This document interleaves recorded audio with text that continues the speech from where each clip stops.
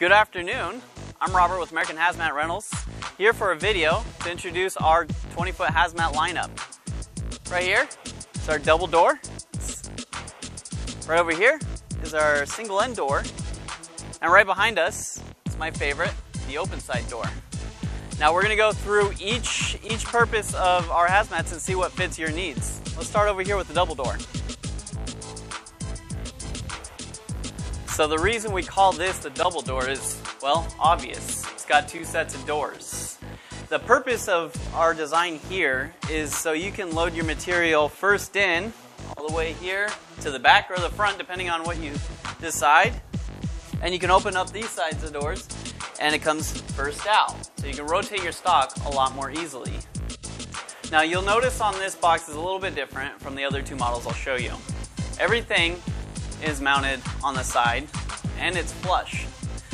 The important thing is we had to make sure that everything is 8 foot wide, still fit on a truck, and transportation costs will still be low and affordable. Let's go look at our other box, the end door.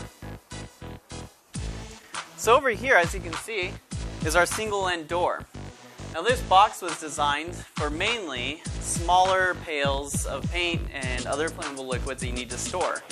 We have options where we can install shelves on both sides for your smaller liquids, or if you would like, you can use this to forklift 55-gallon drums or big totes here on the end. And if you need to, you can dolly things back here all the way at the end. We designed this box with everything on this back wall so we can maximize the floor space so you can utilize as best as possible. Now let's go check out my favorite, the open side container. Last, but certainly not least, we have the open side container. Now the difference between this is you have our double door, first in, first out. We have our end door for our smaller containers or dolly loaded stuff, or you have this granddaddy of a box. The cool thing about this is obvious. You can take a forklift, take your 55-gallon drums or your large totes, you can bring them right on. Here on the back wall, we have everything just kind of neatly tucked away. That way you can use all this floor space is up for whatever you want to use it for. And this thing is sweet. The floor reinforced for a lot of weight.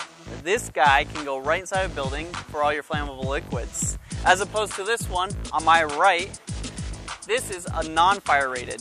This one you're going to have to consult with your local fire marshal on where he wants this placed for all your flammable liquids. Each of these boxes, the double end door, the open side door, can either be non-fire rated, 2-hour fire rated, or the big 4-hour fire rated. Thanks for watching this video. If you have any questions, go to our website online, AmericanHazmatRentals.com. I hope you have a great day.